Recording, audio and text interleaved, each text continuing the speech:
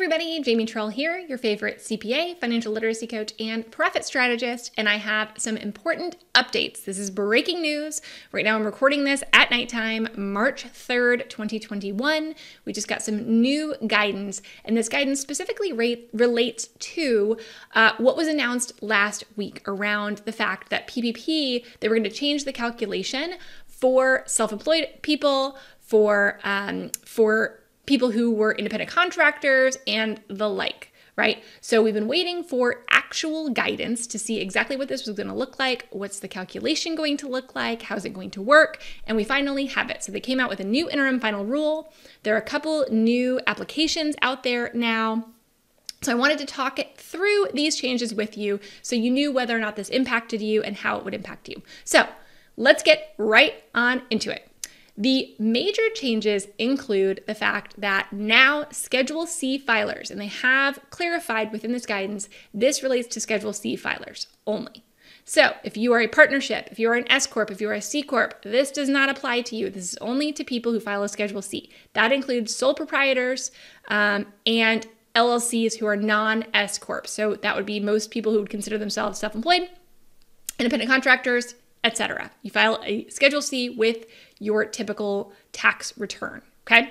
So this applies to you. It applies to you whether you have employees or you don't, as long as you are filing on a Schedule C. So that was something we were waiting for confirmation of. Looks like it does apply to those who have employees too, although the calculation is a little bit different. So what's changing? Well, let's take it back to where we were, right? Let's go back. And previous to this, since April of last year, the application when you would apply, your loan amount would be calculated based off your Schedule C line 31, which is net profit. That's your revenue minus your expenses, right? So that's the amount that's left at the end of the day. That's the amount you could take, divide by 12, multiply by 2.5 to get the amount that you could get as a loan to pay yourself with. That was what was considered owner pay. So if you had employees, you added that on to your payroll for your employees to figure out what it would be. Or if you were self-employed without employees, you would only use that amount. So that's how we've been doing it for a long time. However, there was concerns around that because of the fact that a lot of people who file a Schedule C maybe have a very small net profit, maybe they're even negative, and that could be driven by a couple of things. That could be driven by things like maybe you took a lot of depreciation in one year. It could be a lot of reasons that you have a low or no net profit, which would make you ineligible to really be able to get anything out of the PPP program.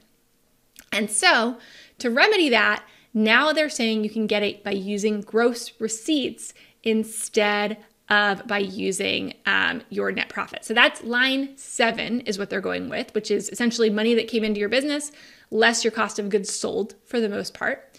And that's your gross receipts. So line 7 now divided by 12 times 2.5.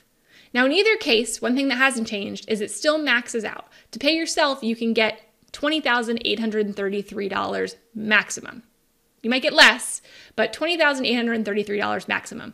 Why is that the calculation? Well, it's because they max you out at $100,000. So if your net profit previously was over $100,000, you already got $20,833. That's how you could have calculated it previously. Same thing applies with gross receipts. So if it's over $100,000, it's going to cap at that $100,000, which is going to calculate out to $20,833. Okay, so that hasn't changed. So if you already got your PPP loans or you're in the process of applying and you already have a net profit over $100,000, this wouldn't change anything for you. Now, real quick, let's talk about people who are employers. If you have employees, how does this work? Right? So if you have employees, you're going to calculate your payroll for your employees the same way using your 941s, right? And you're going to calculate out what 2.5 months worth is of that. And then to figure out your owner pay, you're going to take that line 7 and you're going to subtract a couple of other lines on your tax return. So the other lines that you are going to subtract are line 14, 19, and 26. So this is only if you have W-2 employees. You're going to take line 7 minus line 14, 19, and 26. Then you're going to take that number up to a max of 100,000, divide by 12 times 2.5. And that's the owner pay that you'll add on top of the amount you were going to get for your employees. Okay.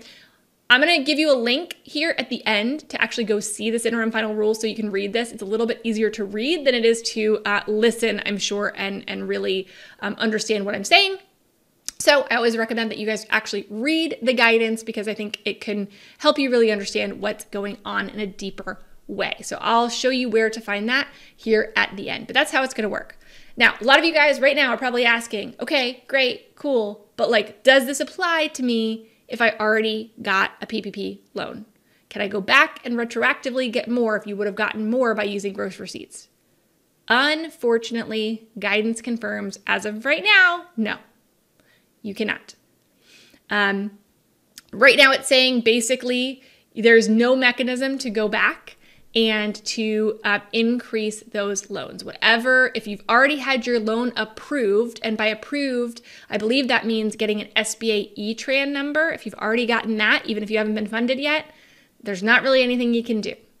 So that's the unfortunate thing, is that this is really coming back on the people who were on it and who were, really trying to get in there and needed the cash and got in there and got their loans, and now they can't go back and get more. And it is unfortunate. Now, if you already got a first draw under one way and you're eligible for a second draw, meaning you have that 25% drop in gross receipts for 1 quarter of 2020 versus 1 quarter of 2019, then you can use the new rules for that.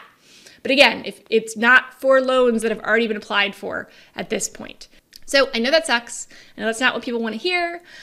If this is something that would make a really huge difference to you, it doesn't hurt to call your congressperson and let them know how you think and what you really think about this change and how it could impact you if they made it retroactive. I think they're doing this for a few reasons. I think it's partially because of the time frame. It's only through March 31st. They've only got roughly $140 billion of funding left, which seems like a lot, and it is, but they would not have enough to go back and give everybody back to gross receipts, more than likely. So they are probably trying to avoid all of that and just simplify it. It would also be a massive strain on the banks to be able to accommodate those changes. So I think that's why they've decided that they're not going to go back and do that. But it is unfortunate, I know, for a lot of you guys. But if you're applying in the future, this can apply to you. Couple other things to mention. You can use the loan for the same things, right? At least 60% payroll. Most everything else is pretty similar to what we already knew about PPP. The one thing, though, that jumped out at me in here that I wanted to point out to you guys is that, let's flash back again. We're going to flash back to April 2020 again. Remember that when you are doing this loan application, there is a line on it that says essentially that you are certifying to the fact that the loan is necessary given economic uncertainty. So you have to sign off on that when you're applying for the loan. Now, back in April 2020, everybody lost their minds on this because they worried that, wait a second, hang on, are they going to come after me and audit me? And am I going to have to show them that I needed the loan? And then are they going to tell me that I could have pulled from my savings or something else, right? Are you going to get in trouble for taking these loans out? And so what they did at that time was they put this new safe harbor rule in that said, as long as your loan was under $2 million, you would be assumed to have made that certification in good faith, meaning that you meant what you said, that you needed the loan and that they're not going to go search out unless there's some other reason for them to believe that there's fraud involved, right? But they're not going to necessarily go search out and audit these to find people and pick apart their situation and tell them that they shouldn't have gotten a loan. So that gave us all a little bit like, okay, we feel better now. Well, let me tell you, now, with these new rules, they've taken that away for people who apply using gross receipts, line 7, now with the new guidance. If you apply and your line 7 is above $150,000, that safe harbor does not apply to you. They will be auditing a subsection at least of those loans, and you should be prepared if you are applying with a gross receipts number of above $150,000, you should be prepared to tell them why it was necessary due to economic uncertainty, okay? So all that is to say, make sure that you are paying attention to what that line is. I probably wouldn't, to be honest, unless you know you can support it, apply using gross receipts if your line 7 is above $150,000. I would either use net profit or use a different year. So remember, you can use 2019 or 2020 when you're making this calculation. So you want to kind of keep these things in mind and what these triggers are going to be when you decide what you're going to apply using. But if that is over that amount, I would think twice. Why are they doing that? Well, it's a fraud prevention technique because they want to prevent people who shouldn't be getting additional money from getting it, right? So I think the thought process there is, well, if you are making that much money, right? If you have that much in gross receipts in your business, then you probably have access to capital through other ways, maybe some savings, et cetera, that you could tap into. This PPP loan is probably not necessary to you. Whether that's true or not, I feel like it's a very broad brush to paint and a very random line to draw, but I just want to make sure that you're aware of that because that could be impactful when you're making a decision about how to apply for this loan.